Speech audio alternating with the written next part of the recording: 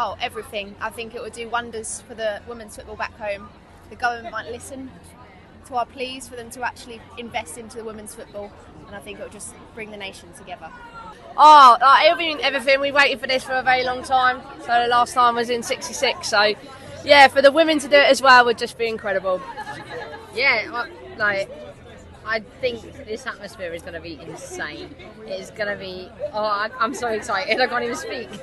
Yeah, and definitely, and already, you know, they're talking about her being the future manager of the men's team, but, you know, all props to Sarina, because she's already said that actually, do you know what, she's happy that the women's get what she's doing here, and it's really important that we keep that representation and that she's allowed to keep doing what she's doing.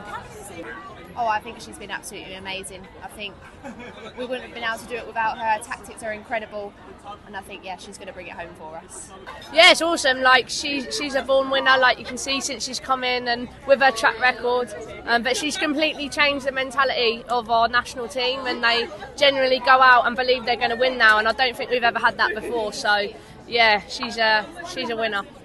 I can't even imagine what it's going to be like. I don't know.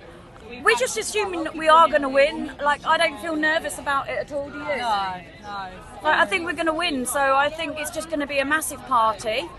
And we can go home back to England knowing that we've been here and seen the Lionesses win the Women's World Cup. Well, European champions. How mad is that?